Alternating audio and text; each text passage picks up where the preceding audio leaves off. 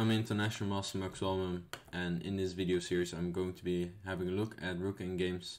It's quite important to have a look at Rook Endgames because they're the most common endgame in chess.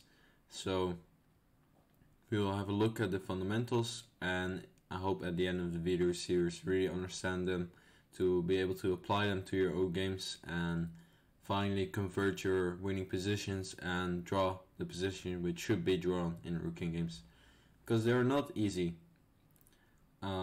So we'll start out with the Lucena position, the position you can see on the board, where we will be trying to build a bridge to convert this endgame. And from here on, we will move to topics like the Philidor defense, the Vancura position, and much more. So I hope you liked the video series, and I hope to see you at the next video.